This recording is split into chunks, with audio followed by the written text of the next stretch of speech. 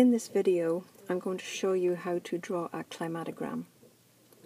A climatogram is a graph that shows two pieces of data, average monthly precipitation and average monthly temperature.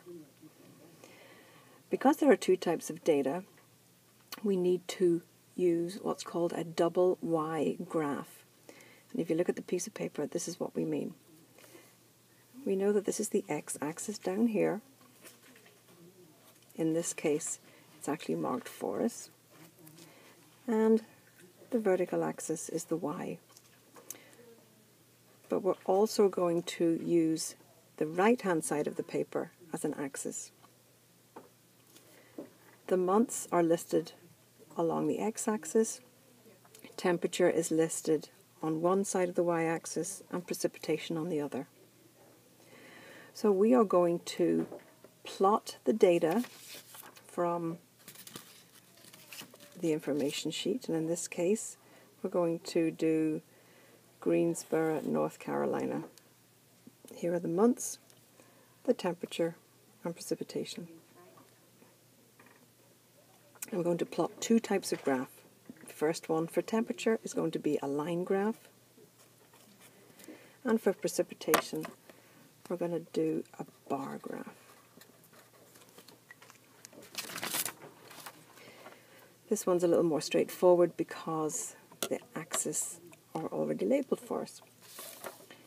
So looking at the statistics, I'm going to do the temperature graph first of all.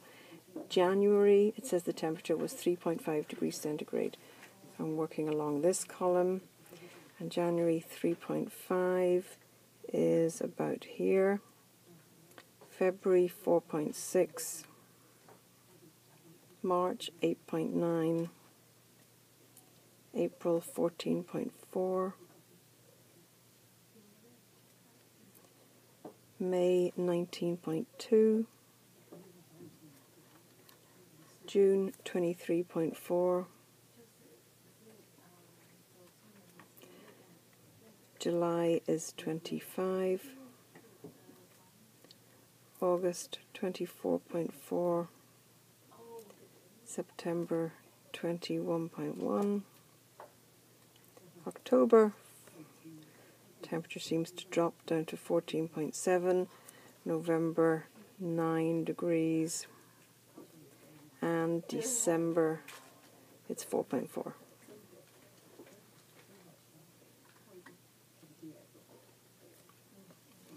So now I'm going to draw my line graph.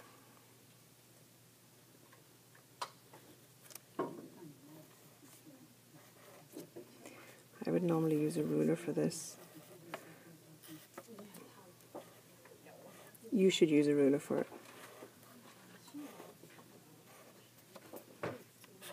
Temperature. Now let's plot the precipitation. And in this case, we're going to use a bar graph. January. Now, I think what makes it easier so you don't get confused is to cover up this side, and now we're going to use this axis. That way you won't get confused. January precipitation is 8.5.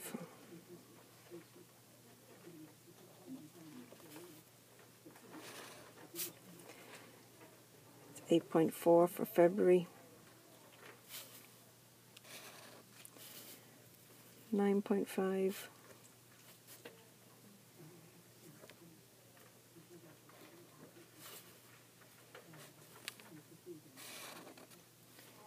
7.9,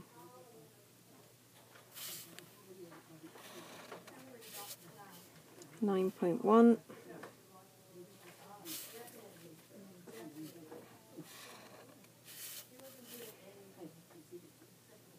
9.6,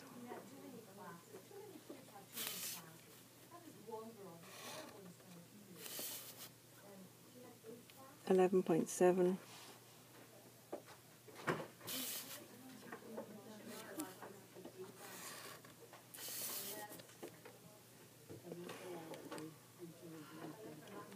think I made a mistake here. I went a little too high. August is 10.8. Down to 9.3.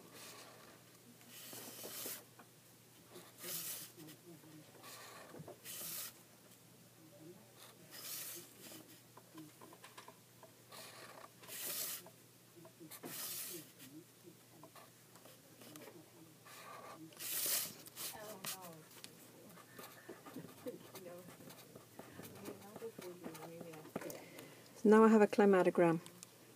Line graph showing temperature, bar graph showing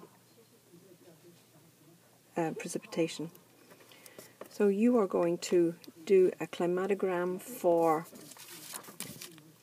the data for Greensboro, North Carolina, and then you're going to turn over and do it for Reno, Nevada on the other side of the paper.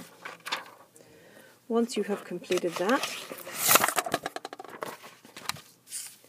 we're going to take out the which biome sheet. Now, we talked today about a biome. We know that a biome is the ecosystem and climate. Please read this section.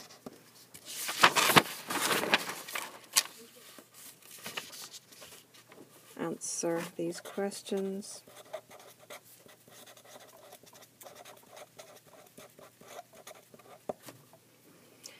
And you can use the information on, in your iBook. That's section 4.4 in order to do that. And lastly, you are going to plot a graph using this data.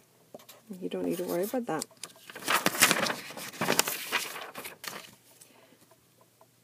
And you will use this graph for it. And this homework's due day 2. Thank you.